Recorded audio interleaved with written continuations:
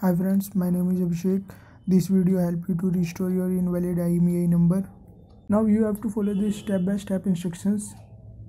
First you have to check your IMEI number. It shows that IMEI is invalid.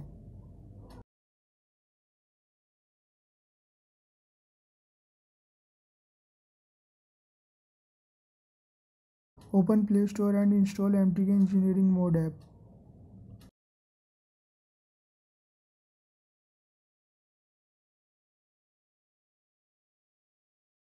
Open this app, tap on MTK setting, then tap on connectivity, then CDS information, tap on radio information. Now you see two options, phone 1 and phone 2. If you are using dual SIM phone, it will show phone 1 and phone 2. If you are using single SIM phone, then it will show phone 1 only. Tap on phone 1 and type the command for your first IMEI number and then tap on send it command.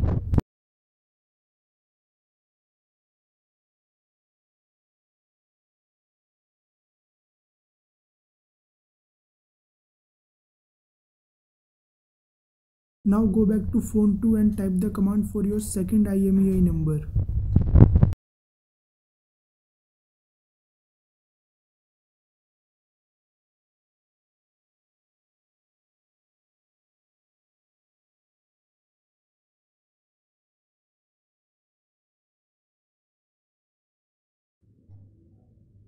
Restart your phone and check your IMEI number again.